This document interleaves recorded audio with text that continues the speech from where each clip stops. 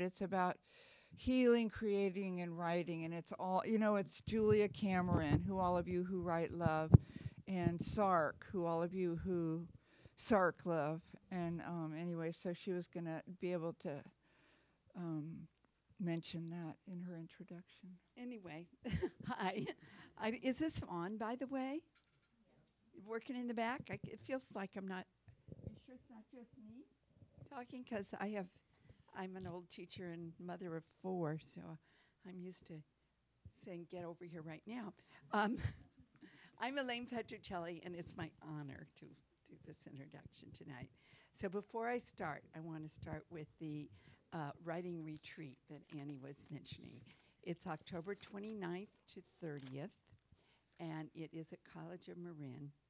And I know there's some early bird sign-up things, and it's called Heal and Create.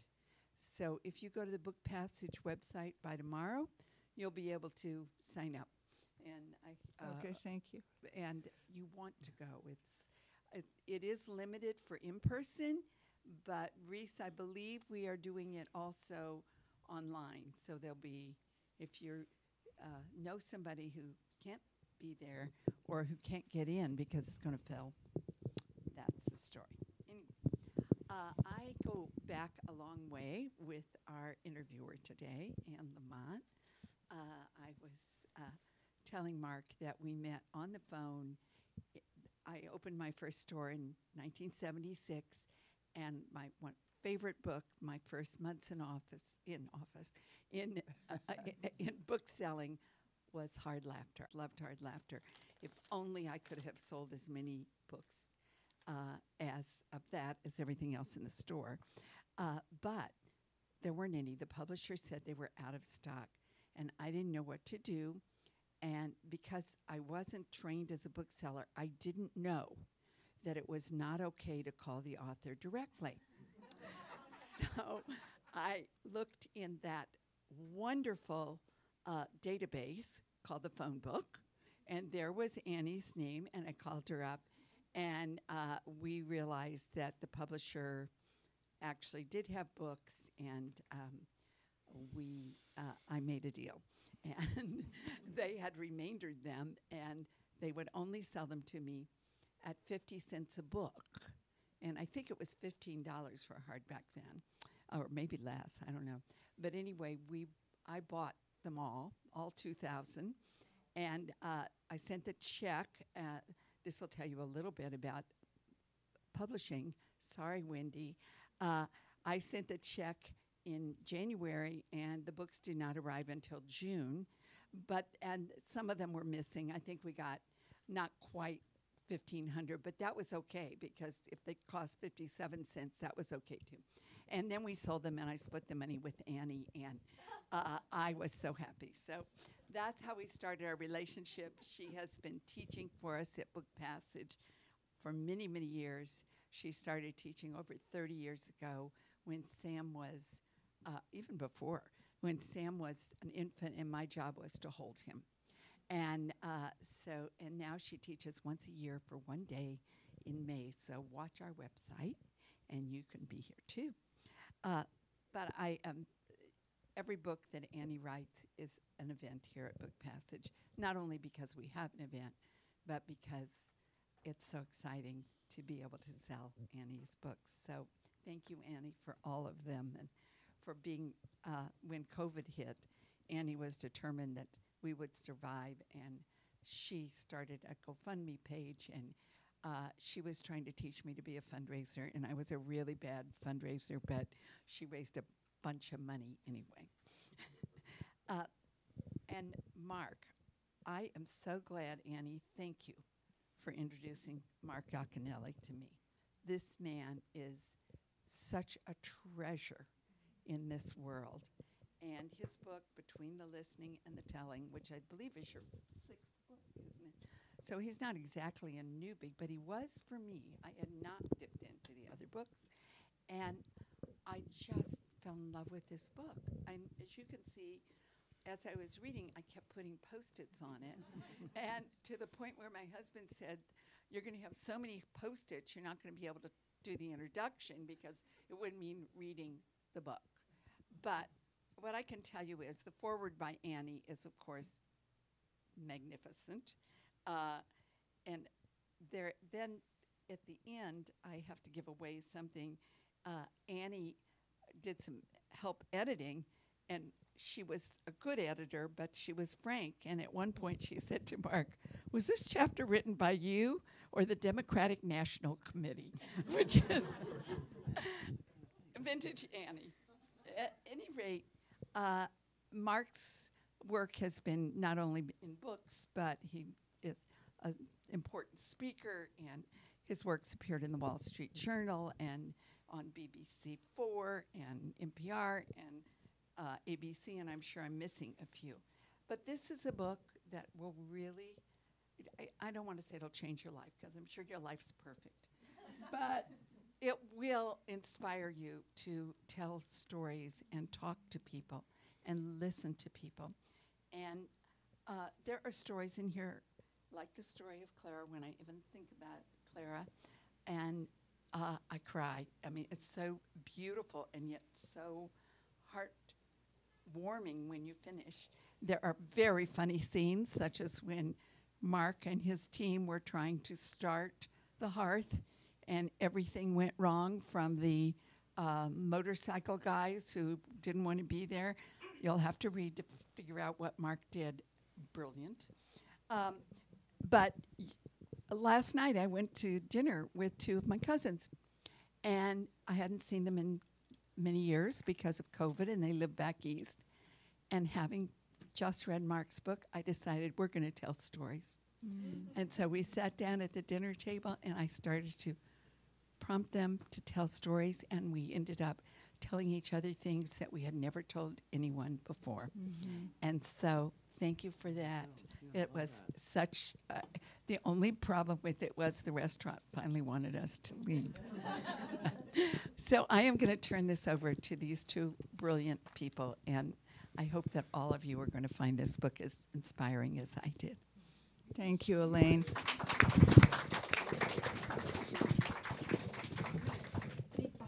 Yeah.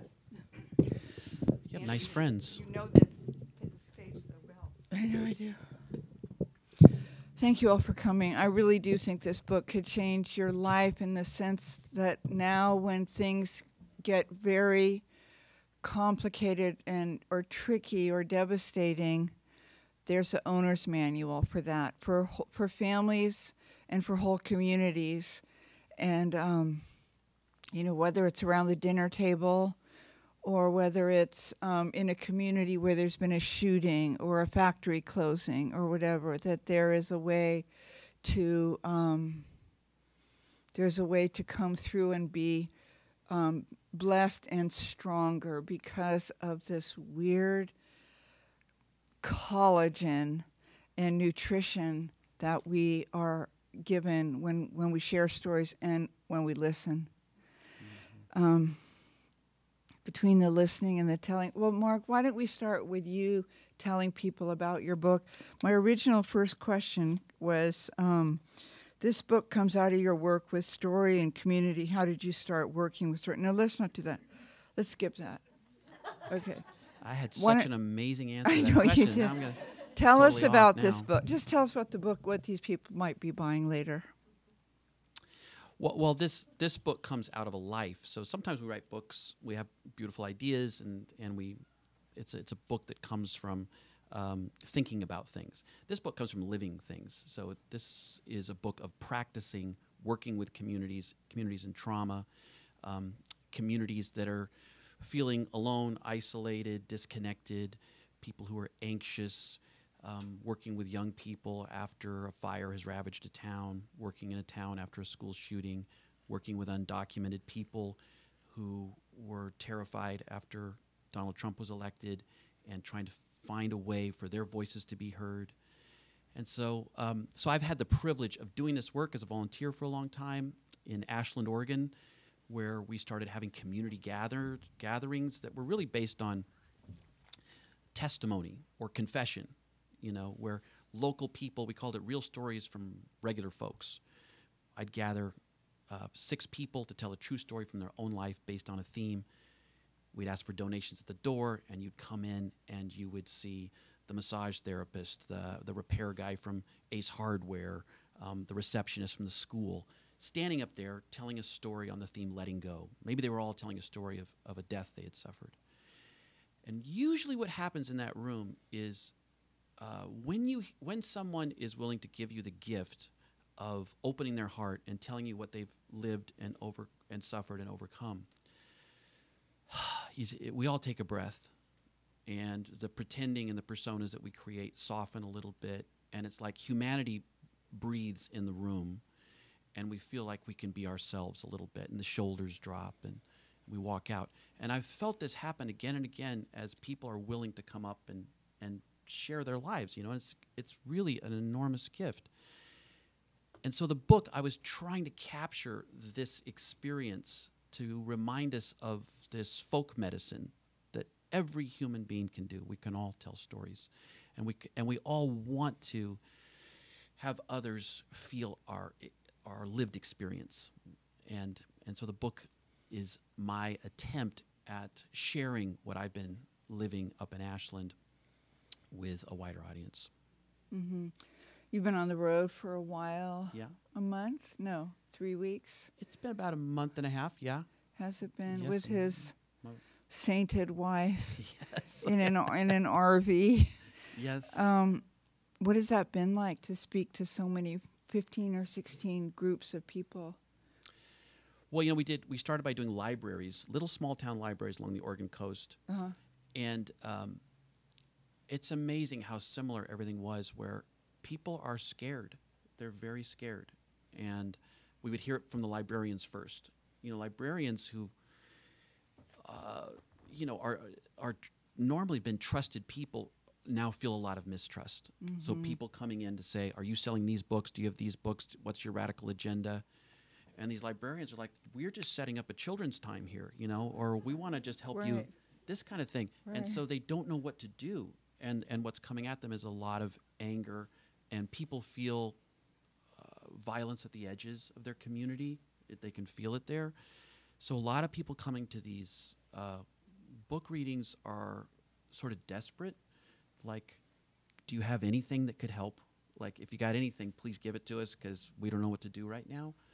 That's been a real surprise, and it's sad. And then, you know, I talk a little bit, but and maybe we're not going to do it here, sadly, but I get them telling stories. Mm-hmm. And as soon as they start feeling each other's humanity and feel a little less alone and hear each other, okay, you know, I'm not alone. Okay, let's hold hands. We're all in this little town together, and we have a conversation about what might be possible. And so it gets a little better, but it's hard out there is mostly what I'm experiencing.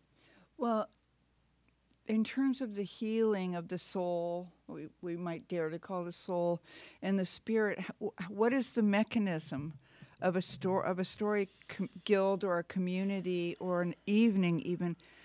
How does that lead to healing? Well, I mean, there's a couple things. I mean, I feel like first thing, I don't know. You know, there's a lot of things out there. But what I suspect, some of the things that happen are, one is if you ask me a question like, what was it like growing up with your parents? And you mean it. Yeah. And you got all the time in the world for me, and you're curious, and you're going to listen to me, and you give me that gift, and suddenly the story starts to come out between us, and in a way that maybe I'm listening to it too, as I'm telling it. Mm-hmm. What can happen is I can locate myself. Oh, here I am. Here I am. You know, I've been out here. I've been scattered in 15 different ways, but it's an integration kind of experience. I get to tell my story, and in you listening and mirroring back, when my eyes get tearful, I notice yours get tearful. When I start laughing, you start laughing. And what happens is an attunement. You sort of calm my body, you hold that story, and I come home to myself. So one way it brings healing is just like, oh, here I am. Mm-hmm. I haven't felt myself in a long time. And my guess is if I tell the story honestly and you're a friend, I'm going to sense some compassion from you, or some ways in which you're trusting me and things like that. Mm-hmm. And so that invites me maybe to do the same. So the listener gifts me in that way, and I feel connected and less alone. So it comes by coming home. It comes by feeling connected to others.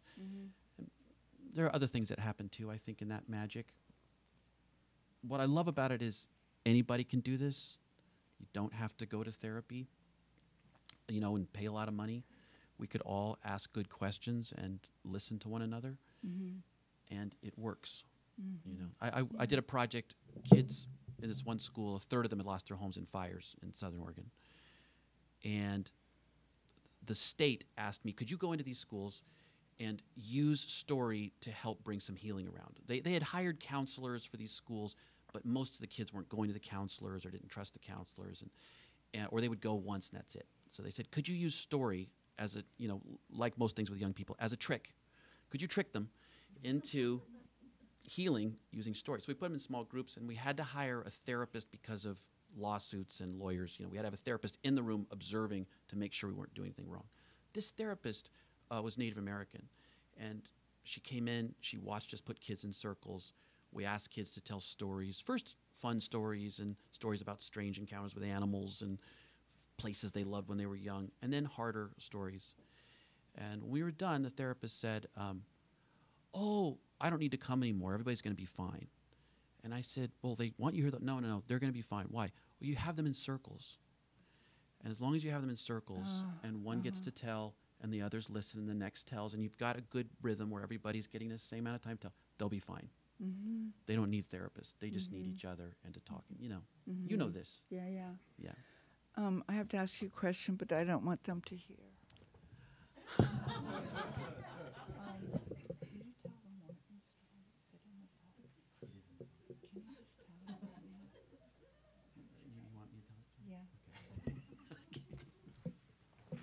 So I want you to hear how he tells I've his had a story. request from someone. Someone put $5 in the piano and has asked for a song. This is a story from the book. I was going to ask him to do a reading right now, but I'd rather that he tell you my favorite story.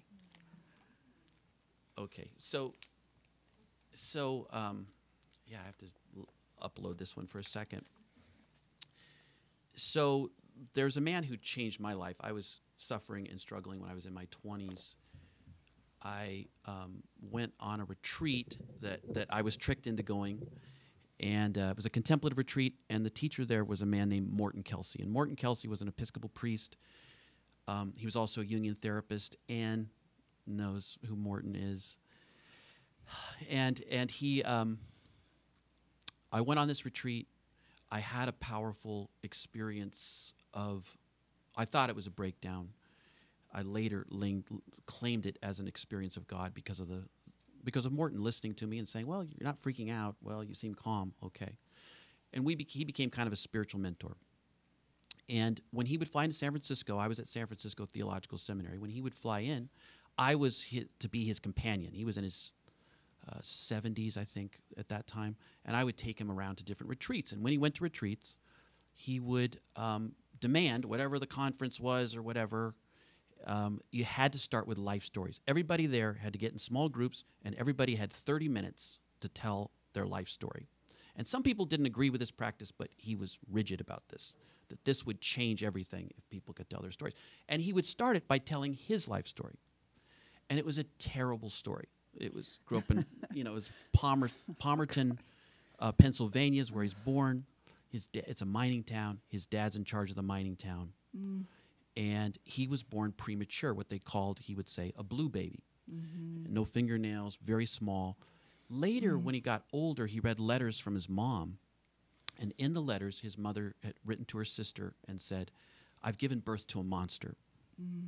And he then, in her letters and in talking to other family members, she didn't want the baby when he was born.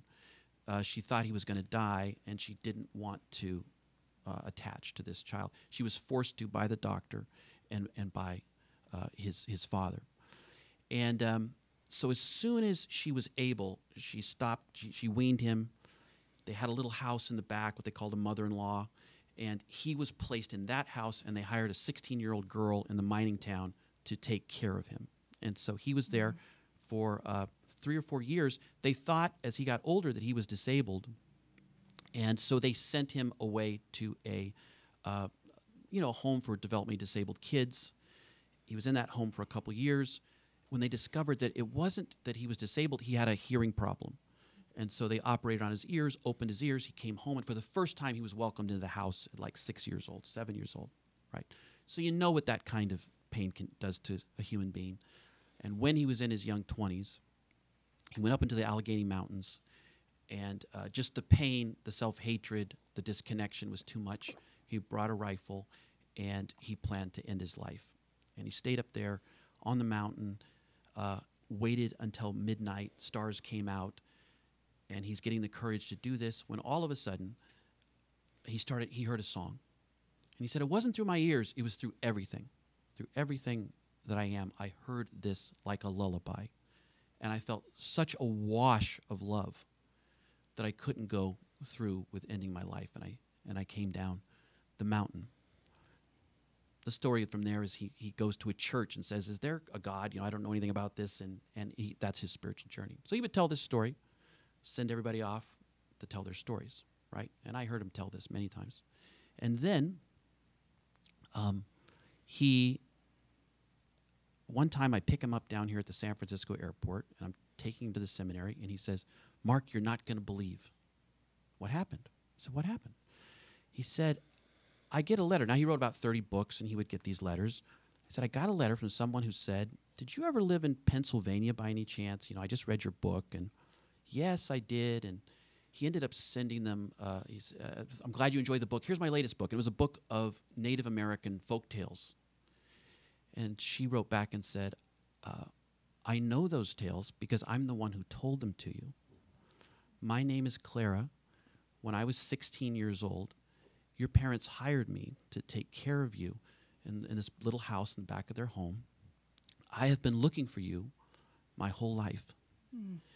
And I saw this book, and I was hoping it was you. Would you please come and visit with me? Morton tells me the story. We do the event. I take him back to the airport. And about 2 months later, I go down to visit him in San Diego where he lived. And I remember sitting in their living room. He was with his wife, Barbara. He couldn't speak when I asked about the story. And so Barbara, his wife, told me. She said, we flew out. We go to this little house. Where is it? This is in Palmerton, Pennsylvania. She was still there. The woman was still there. She was a librarian. And or had been a librarian. She was in her 90s, right? Morton is in his mid-70s at this point. And Barbara says, this little woman meets at the door, super bright, all her faculties, hugs them, comes in, and says, I want you to know, your parents hired me to take care of you, and I thought I am the luckiest girl in this whole town. They had a crib for you. You never slept in that crib. You always slept in the bed next to me. And I would sing songs to you, and as you got older, I told stories to you, and I always knew you were smart. I always knew you were intelligent. We would play games, and I would tell stories, and I just felt like the luckiest person. I was never able to have children on my own, so I've always wondered what happened to that little magical boy who I loved. She says, and I want to hear about your life. So for the whole week, they tell each other the stories back and forth, what their lives had been like. And they go to leave, and she hugs him, and as she hugs him, she starts singing a song. And it's the same song that had come to him in his early 20s when he was about to end his life, that song of love. And so that was Morton. That story's in there. Yeah. I remember when you told me that, you said, I'll tell you, but you can't steal it. Yes. Yeah, I remember telling that story and noticing you were taking notes. Yeah. That's right. I love that story. There's something true in it, isn't there? There's something so true in it that has to do with things being outside of time and distance and the visible world, and that has to do with something that when your parent or when the world or your parents had nothing to offer, you were held. And having been held, you were able to grow. And having been able to grow, you were being able to come into a kind of wellness that would give you the opportunity to explore the huge questions and the huger realities, and it was all on this invisible plane of things we didn't remember. Mm-hmm. I don't know, I didn't explain it very well, but Yeah, because he was telling a story, yeah. but it wasn't the deeper story, right? Right. He didn't know the story that she was there, Yeah. and so he was telling the story of, oh, I had this very sad, awful childhood, Yeah. but that wasn't the whole thing. No, Yeah. that wasn't It the whole was the thing. underwebbing. The underwebbing, yeah. So your book emphasizes listening, between the listening and the telling. How do you get people to learn to listen? Well, so that's why listening is mentioned first, because stories quickly die if there isn't anyone listening.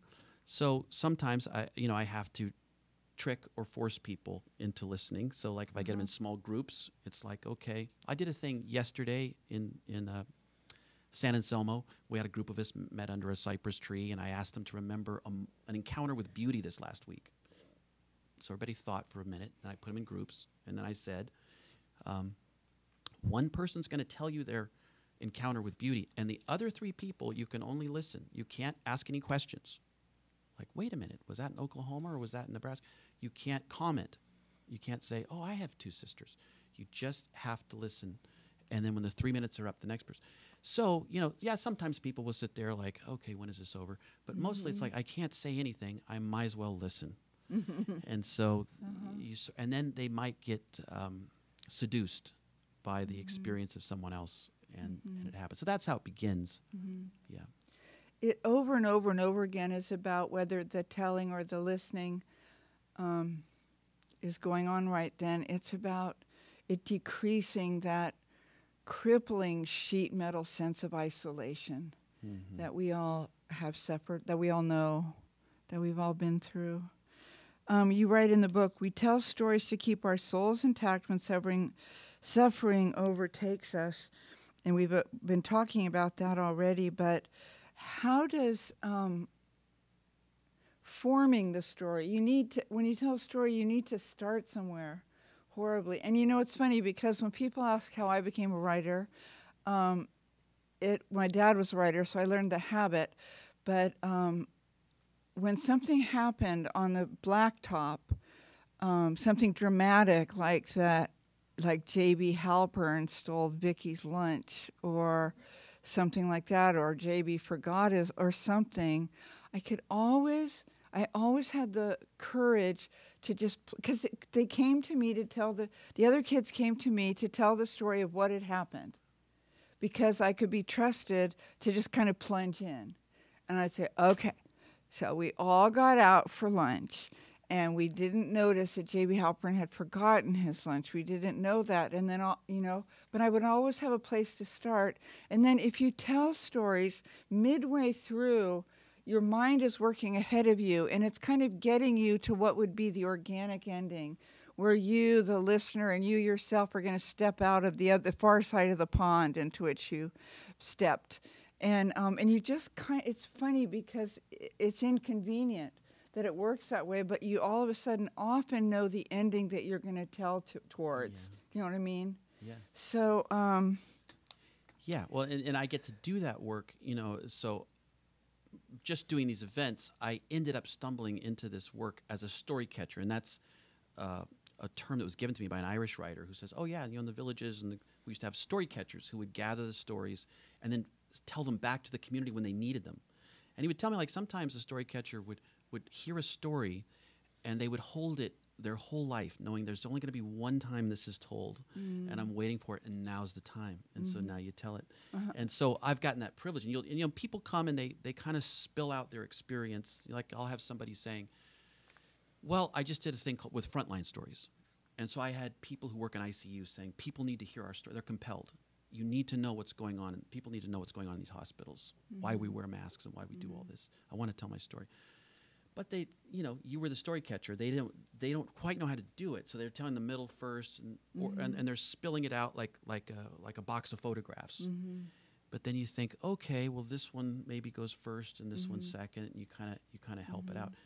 But what I've learned is, and you mentioned the soul wants to be heard, and the soul speaks in images, and the soul speaks in stories. And if you're patient, it'll appear before you like staring at those puzzle images where you have to stare and then the 3D image comes out. Yeah. You kind of have to stare at it for a while and listen and be patient, and then the soul will appear the story before you. Right. Yeah. Yeah. Why don't you just read something from the book and tell? Yeah. Okay. There's two things I didn't say. One is I think my daughter's watching on this live stream, cool. and she said, "Whatever you do, don't bring shame to the family." So. That sounds right.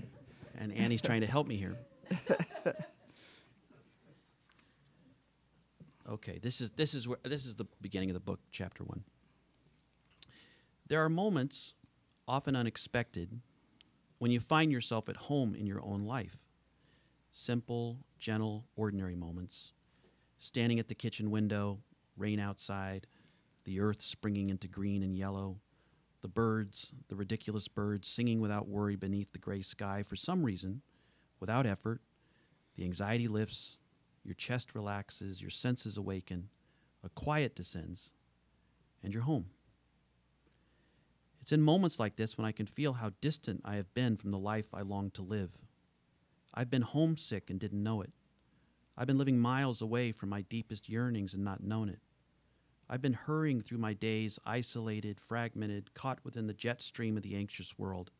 And only now, in the waking stupor, do I feel the alienation and loss, and like a sobering drunk, ask, how long was I out? Months is the reply. Other times, years. I used to sometimes sense in conversations with friends in the movies, books, and stories we consumed, an unspoken longing for some kind of great disruption, a disaster, an upheaval, some systemic breakdown. It was a fantasy, of course, but one that revealed a kind of helpless despair at the lives we find ourselves compelled to live. It came from an unconscious understanding that our way of life was destructive and unsustainable, dishonest and unsatisfying, a longing for a reckoning and repentance, a longing for limits, for an adult in the room to say, okay, that's enough. It was a longing for someone to end the tyranny of our every impulse, a longing that we might come to our senses, to our neighbors, to our own basic needs and gifts. And then the world stopped. The pandemic hit, and we were effectively put under house arrest. Masked and hand sanitized, we peered with suspicion behind locked doors at the mail carrier, the old couple walking their dog far too casually, our own mother returning a casserole dish. Step back, mother. Don't touch the doorknob. Just leave it on the doorstep, mother. The Grim Reaper chillingly made its way through the human population, compelling all of us to not only withdraw from public spaces, but also to reflect inwardly. What is the meaning of life? What matters? Why am I living this way? And why have I wasted so much time? Can I go a little bit further?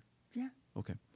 Several years ago, I spent 6 months living and working in northern Wales.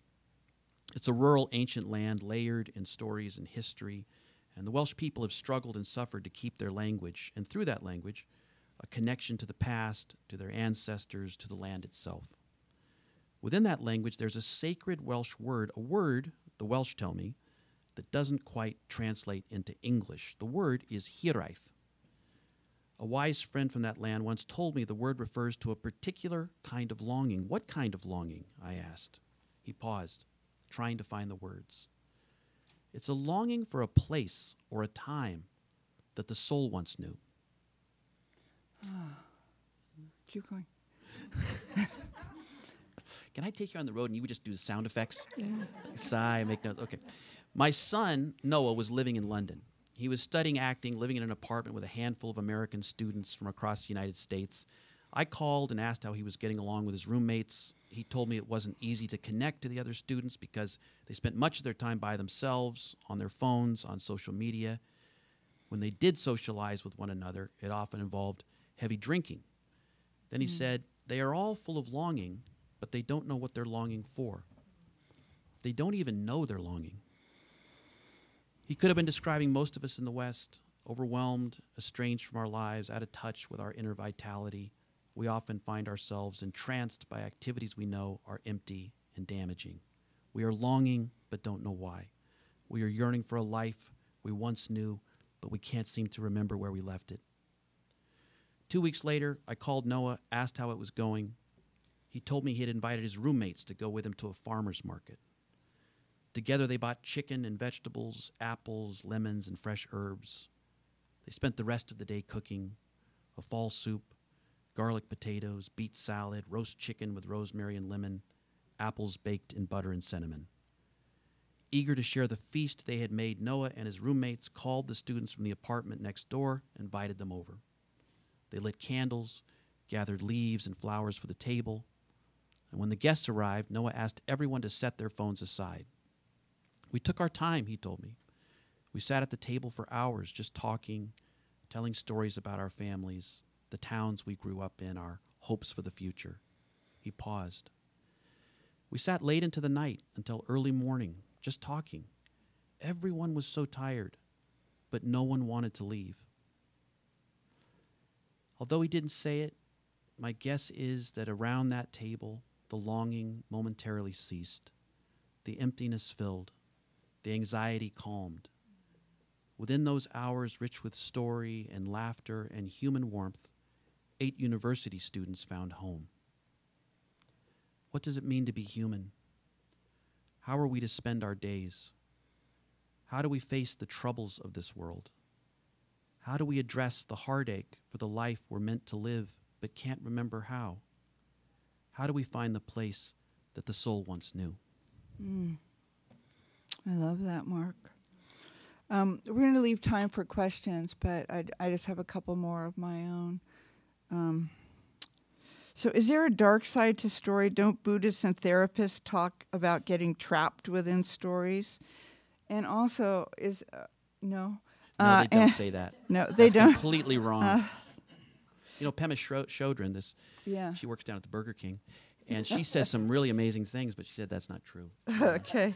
But is there a dark side to story or Yeah. getting trapped within the stories that we've been telling forever that may not have anything to do with anything that ever actually happened? Well, so there's a couple things I experience, and probably there's much wiser people that could talk about this better than I can. But what I notice is, one, sometimes they're trying to evoke something in us by the story, and it's not working. So they're telling the story until someone finally says, that sounds really hard. And no one's been saying that. Everybody's been trying to fix them when they tell the story, or everyone focused on the crazy brother in the story. But what they really were hoping for is that someone would say, gosh, that was really hard. And then it's like, okay, finally, I've been telling this, waiting for that response. Sometimes that's it. Other times, yes, we get stuck in certain ruts, maybe like Morton and his story, And so that's why what I've noticed is people are hoping that you'll ask them questions that knock them out of the rut. So just even like yesterday, asking people like, when did you encounter beauty? People were like, I think let me see if I think of anything. And I asked them just for the last 2 weeks. Just last 2 weeks, encounter with beauty. Could be really small. Then as they started telling the stories, they realized, holy cow, I had a life-changing experience this week. I just didn't notice it. I just skipped over it. There was an EMT who came to help my mother, and he was so kind and treated her so well, So they need other kinds of questions that helps them feel the wide landscape of their being instead of the tiny little neighborhood that they're staying in. Yeah. There's a chapter on sacred stories in the book. And can you talk about the way in which storytelling, communities, writing our stories, all of it are part of the, or have the potential to be part of our spiritual journey? Well, these are straight from your book, Mark. Yeah, I guess these are just... These are not trick questions. I know, but it's just right here, right now. I know. So...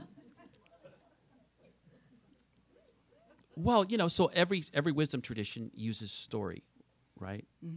There's a line from Anthony DeMello. Jesus speaks in stories, tells parables all the time. And one time the disciples, his followers, go up to him and say, why do you always speak in stories?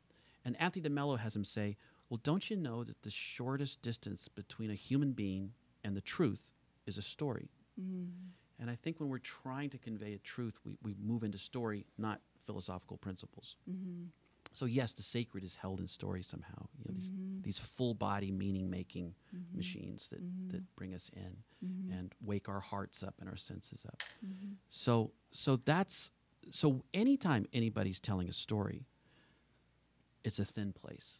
The sacred is close. You know, some of the depths of life, it's possible it could start to permeate in any story about finding their lost dog, you know, or about the kooky things, the way they and their sisters used to dress up at Halloween, you know, and you're hearing the affection they had for one another. You're hearing their creativity.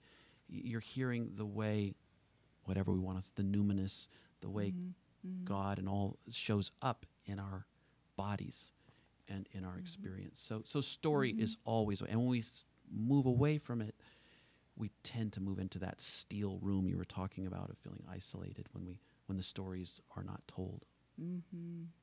And also when we tell stories, I mean, just watching you, it's kind of a dance, you know. You're moving your shoulders and you're moving your hands and you're kind of trying to bring people closer, or you're showing us distances and size, and you're showing us something beyond your words.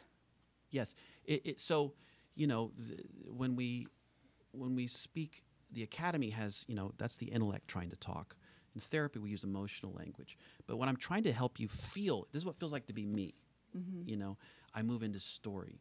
And the story is my body really trying to speak to your body. I'm trying to tell you things so you can see the little place in Palmerton, and you see the little old lady, and you see her dress, and you hear her singing that song to Morton. I want you to see and feel it and hear it so you can feel it. And that's our bodies trying to resonate with one another. Yeah. Yeah. I didn't mean to laugh when you said that Morton said it was not a great childhood or whatever, or that it was a bad childhood, you know, but for your mother to describe you as a monster and to get rid of you, in effect. I mean, in reality, to get rid of you, to give you away because you're just too upsetting for her to have to even come into contact with. But so the way that the alchemy of that childhood turning into the story of turning into the 21-year-old who goes to the mountain, and something not from this side like tugs on his sleeve, and he hears, and the jukebox plays, and he hears something he was never aware was even part of his growing, and it sprang from this grim growing up of having been rejected by the mother. Now that's a bad story, but there are 30 of you or whatever here, and a lot of you were rejected by your mother. It wasn't as bad as Morton's. You know, Morton's is a really bad story, but some of you know what it was like to be rejected, to have the parent really not want you around, or because you were annoying, they fought with you, or they picked on you, or they just sent you off. I mean, the English sent all their kids off to boarding schools, you know. And so, I mean, we all, when it comes down to it, have the same story, you know, that we have been scared a lot of our life, and that we have been clueless, and that we have experienced that existential isolation. So when Morton tells you, or you tell me, or I tell Jill my version of that, it's like doing covers of beautiful songs.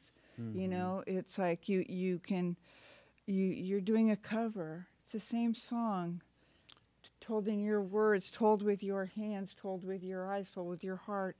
And but Morton's is a beautiful story as a jumping off place if you don't know where to start with your stories. How far back can you go? How far back can you remember that feeling of, oh, I annoy them. Oh, they're unhappy because I'm not doing well enough. They're unhappy because I talk too much. They're unhappy and it's on me. You know, you're 4, you're 5.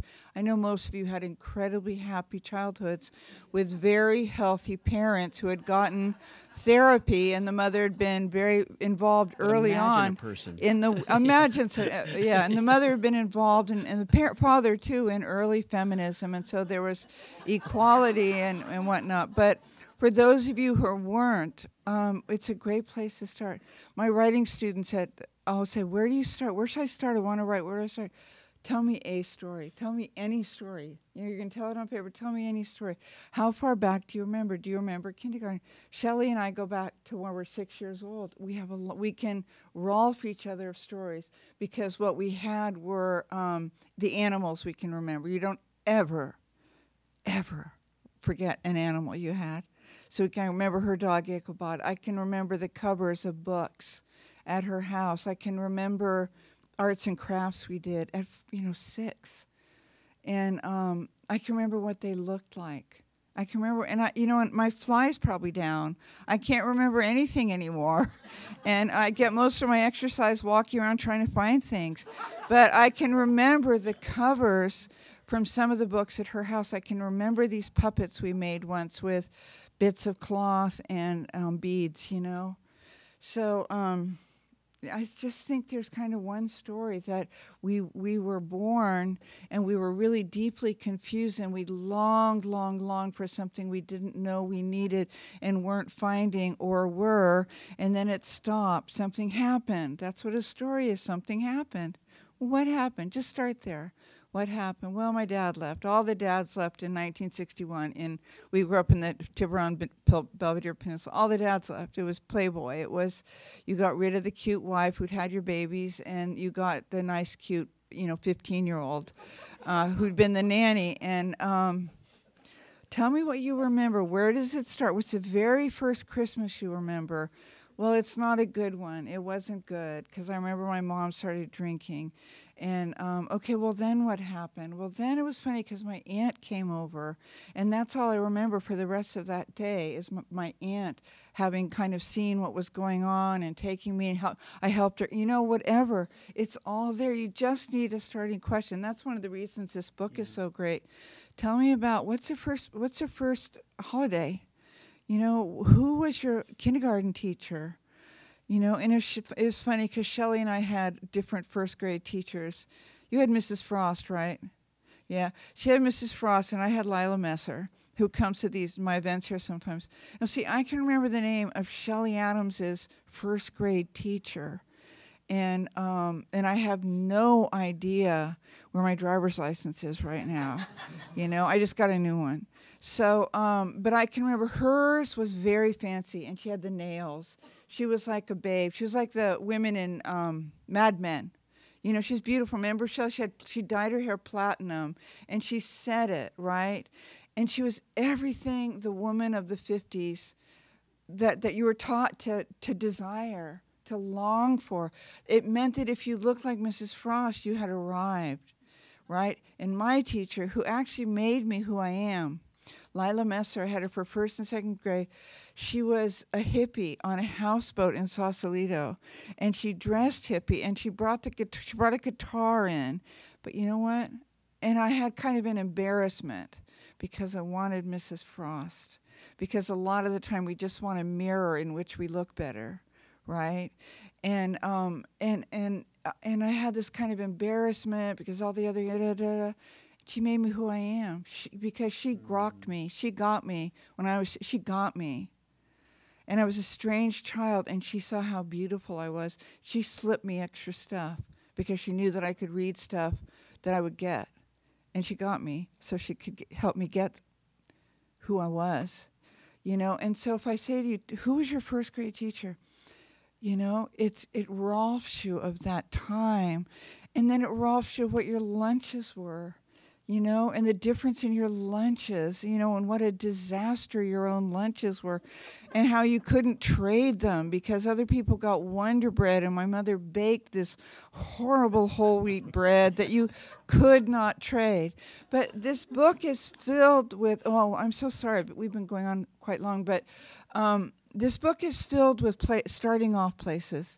You're in a community, there's been a shooting, where do you start?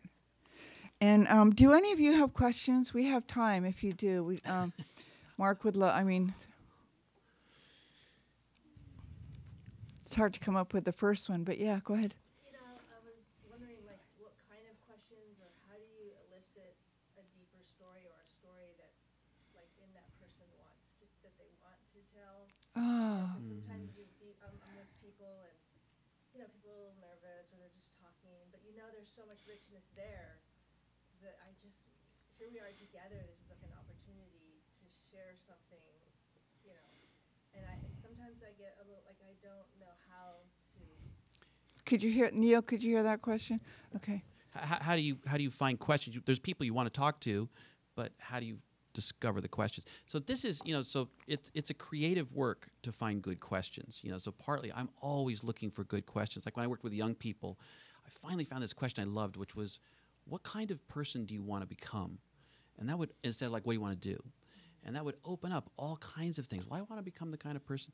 Same thing, you find questions. Sometimes people give you clues. So like I was with a woman at an event a couple days ago, and she was like, oh, I live on this farm in Vermont, and I have a stone building that I live in, and I do these little YouTube videos talking about what it's like to live on a farm in Vermont. Oh, did you grow up in Vermont? No, I grew up in Florida. So now you have questions there, right? Why a stone building? Oh, my dad was from Switzerland.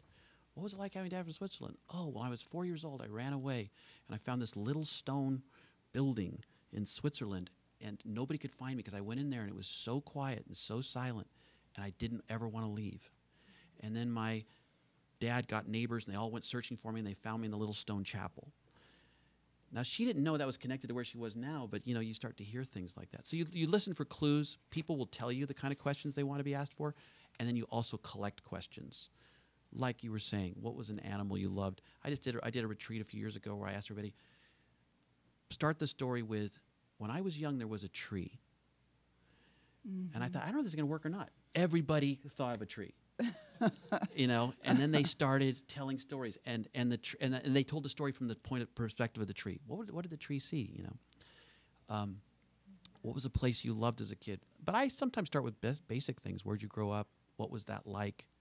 Story questions are things like, tell me an experience of, what was it like? Tell me about a moment when. You're looking for experience, not ideas.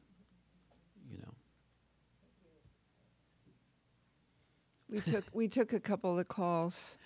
Yeah, we had really fun with the text too. Yeah, so we did. We canceled one of the orders. Yeah, and your sister's not coming for the holidays, so you can thank us later. Right. There and then there. This is great. I've enjoyed this evening a lot. So my question is about context of storytelling. I was thinking about Thanksgiving coming up, families gathering, my family will be gathering, and I'd love to do what you all were suggesting, have everybody go around at the table at some point talking about, sharing stories. Mm-hmm. So that's one context, but obviously there are many contexts in which stories can be shared. And so I guess my question really is, within a certain context, is it, and this is I'll finish the question, within any given context, is it good to bring a question, bring the storytelling in other words, at Thanksgiving, tell me about the first Thanksgiving you remember, or any Thanksgiving you remember, or is it better, or does it not matter to bring it outside the context and tell me another story about a tree or something else? Is there any dynamic within a context that enriches storytelling? Well, there's a couple things you can do. One is there are people who sell little boxes of questions, so you can kind of look through those. There's a thing called True Stories. It's just a box of questions. There's another one called Chat Packs that are you can get those, look through them. StoryCorps in the Smithsonian online, they list all kinds of questions to evoke stories, and they even kind of say, like, this is for a grandparent, this is for a child, this is for a family. They just list them. They're all there, so you can kind of look through those. Sometimes we've done it where we'll have story questions, and you choose it. If you don't like it, you choose a different one, where everybody gets a different story. But yeah, I would think about the kinds of stories that, particularly when I'm hearing a lot of people say families can be really divisive. You show up and the virus, is controversial, or politics start to come up. So if you have questions that drop us into our experience, and we can feel each other's humanity, and it sort of can rescue us from these very small ways of interacting, in one part of our brain. But yeah, I mean, this is now the work, right? You got Thanksgiving coming up.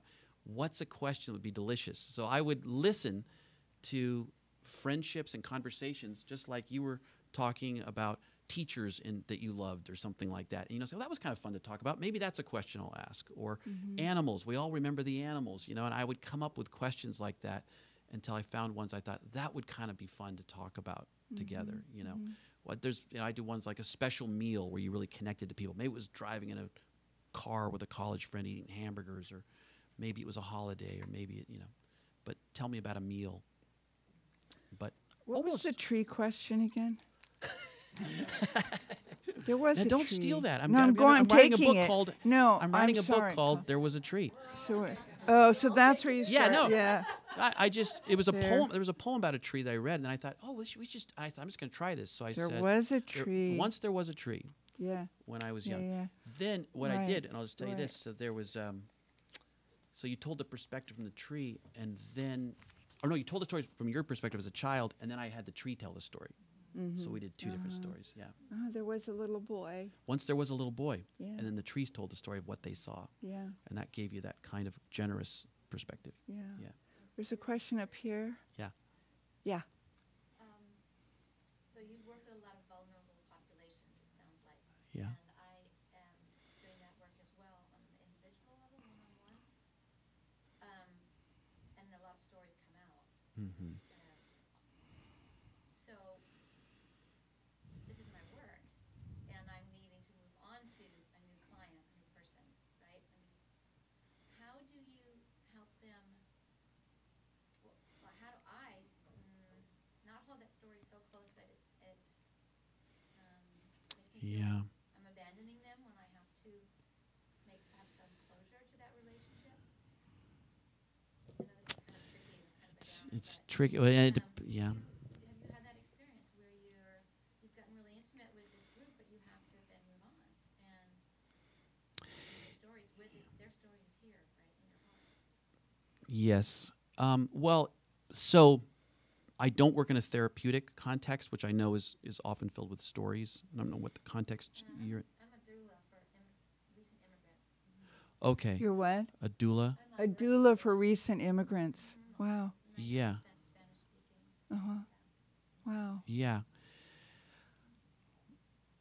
So a lot of the things I learned about listening, and I have friends here who I did the training with, was in spiritual direction. Spiritual direction is an old practice, goes way back into our common Christian history, and it's about trying to be contemplatively present to others, to be as fully present as you can be. And Eugene Peterson, a writer, once said, a great spiritual director knows nothing and doesn't care. And I don't mean, and he didn't mean that in a, but it's like, I'm not going to take care of you and save you, because I can't. So I'm going to be as present as I can, as open as I can, and that's the gift. And sometimes in the situations I'm in, that's all I can bring, because then I have to go home or go to some other place, or I can't take care of them. So I have to trust that that's enough, that if the person feels seen and heard, and if I can reflect back to them what they're, the thing that's on the tip of their tongue that they're asking me to say back. So if you listen real carefully, sometimes people are asking you to say something back, and I try to listen for that and say it. And then I have to trust, because that's all I can do, right? I'm just one small person. It's hard. It's very, very hard. What beautiful work you do. Yeah, what wonderful work. Yeah. Thank you. Yeah. Is there one more question? Yes, young man. So I help high school seniors apply to college. Yeah. I hear a lot of stories, and I'm considering going into becoming a therapist or psychologist. And among my friends, it's mostly like eye rolls when I'm around the bonfire saying, like, hey, here's a question. Let's all respond to this cool prompt and reflect and stuff. Everyone's like, oh my God, Peter, like, shut up.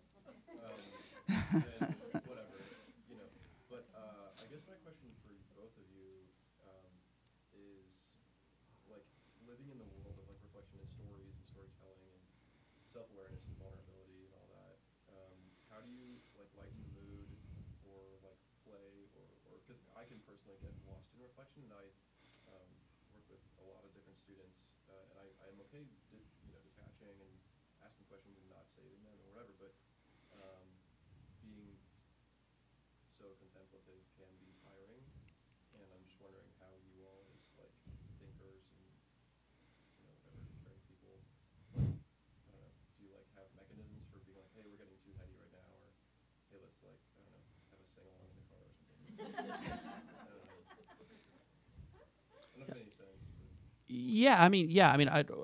I worked with I was a youth worker for a long time. I worked with young people, and so young people are coming out of childhood, and what's the language of childhood is play. That's how relationships are developed. We play together, we make things up, and all that kind of stuff. So that's still hanging around among teenagers. You said you work with teenagers, and so I always felt like yes, somehow we've got to come up with some way to play. I mean, I just saw Sam walk in the room here, and Sam was in a Sunday school class I was in, and it was very serious sometimes, and he was bored, and I was bored, and so sometimes we would, I would look around the room, and I didn't bring anything fun, but then I think one time I saw yogurt cups, and I thought, well, we could do something with these yogurt cups, and so let's wad up a piece of paper, and we'll try to catch them in the cups, and we'll run around. Same thing happens when I'm traveling with kids too. It's like, okay, let's do 2 truths and 1 lie. Everybody has to tell 3 statements. One of them's a lie. We got to find the lie. So, those kinds of things can actually generate relationship, and then we can move towards. Well, I guess I meant personally. Like, personally, do I have any fun? Never. No, not me. I just meant like how, but yeah, thanks. Yeah. I was not quite clear on the question, but plus, I don't have to answer it because Jeez. this is not. Oh my gosh, this we is heard not all this. my problem. But it's so rare that people just get to talk and don't get cut off. Sometimes, like my Sunday school kids, it's like when you listen to a little kid tell a movie plot, and they'll start somewhere that doesn't make sense, and they'll say, okay, so there was the guy had a gun and a dragon, and then okay, so wait, who was the guy? Was it a child? No, well, it doesn't matter. Was it a kid or was it? Well, it doesn't matter. So anyway, so this and sometimes my Sunday school kids will tell stories, and we only have an hour, and so you kind of there are really nice ways to if you're a kind of manipulative grown up to, which I am, to cut people off. And just say, wait, I just want you to cut to the end. Tell me what happens, And but I don't think that was really your question. But I think the main thing for me is that when people will listen to me, and I have to tell all the details, and I know I go long, and I do a lot of tangents, and when somebody will hold space for me to tell something that must be really important to me, because I'm kind of holding you hostage, I'm just so grateful. So I don't think that answered your question either, but it's a good question. Yeah. Yeah. I mean, I could write it, but I can't right now. But also, I feel like this is Mark's problem. But are there any more questions? Okay, in the blue. Question, but just something that either you said or I interpreted from I've read half the book, from the Morton Clare story. At the very end, Morton got to reframe his story. Mm-hmm. Morton got to reframe his story. I'm Right. just saying, yeah. Mm-hmm. Yeah. And I think that if we're really good listeners and allow someone to really tell their story, not interrupt, which is really hard for me because I want to help out the person, but that's not helpful to interrupt. Then I think that, as I think you're saying, that the person can, while telling the story, might come to some realizations. Yes. In being able to tell that story. And very often, I mean, that could go either way, good or bad, those realizations, but I think that might really help people learn more about themselves. And Which is why we're here. Yeah. so I just really love, though, that he got to reframe Mm-hmm. his story, that Mhm. he really was loved. Mm-hmm.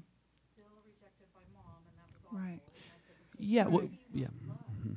Yeah, and he actually forgave his mom and reconciled with her to a certain extent towards the end of his life. You know, someone said, this is a book about stories, but Annie just said it, and I think this is why we had little moments we've colluded together. The work is always to free the prisoners. We're all in the prison system here, and we're all trying to figure out how to break out. And so it's not really about story. I mean, even though that's the word we use, it's about how do we exchange our experience in a way that the treasures sort of come to the surface, or what matters, or we map ways out. Where's the tunnel? Where's the air ducts? How do we get out of this place? And live in greater freedom. I feel like what this book does, because of the stories that are there from all these people, is it will give you hope. Hearing people read the book, you just feel hopeful and better when we all get naked together emotionally and tell our stories as they really are. We're just like, oh, it's not as scary as I thought. Things aren't as bad as I thought they were. We can get out of this place. And that's the hope. And if it doesn't give you hope, if this book doesn't give you hope at the end of it, you just write this store in name of Anne Lamott, and she will give you your money back. I will.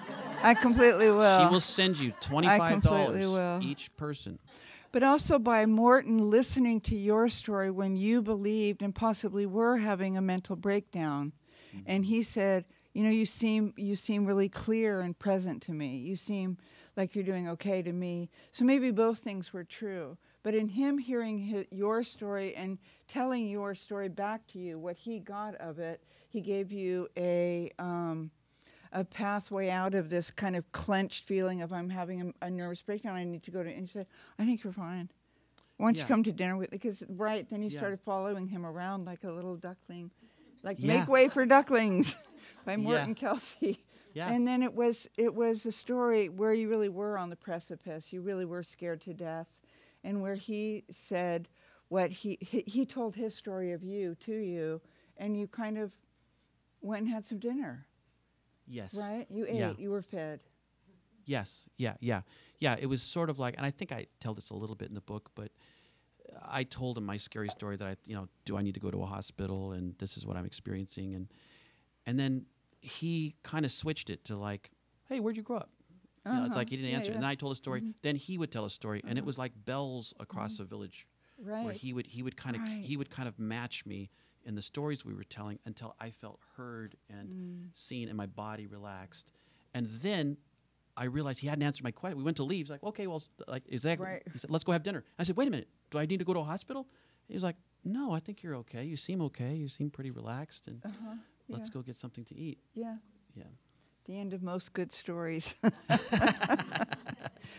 Then they all went and got something to eat. Does anybody have a question? Because what's still open? Thank you all so much. Yeah, and thank you, Annie, for doing this. You're welcome. Yeah, you're welcome. Thank you. So much, you guys. This was fabulous. So inspiring. Makes me feel like I want to go tell stories. And here we are in this bookstore where there's so many stories to read, and especially between the listening and the telling, we want you all to purchase a copy, and Mark will be here to sign it. And if you want to purchase any of Annie's books, I'm sure she'll sign them for you too. I'm happy to sign her books as well. There you go. So you don't need to stay. He'll sign them. Okay, great. Thank you. And so we have them available at the counter. I'm just going to do a little switch here so that we can put up the table. And we just want to thank you so much for being here and supporting Book Passage. And as long as you come here and attend our events and purchase books, will continue to be the amazing community resource that we've been for over 40 years. 40 years. Wow.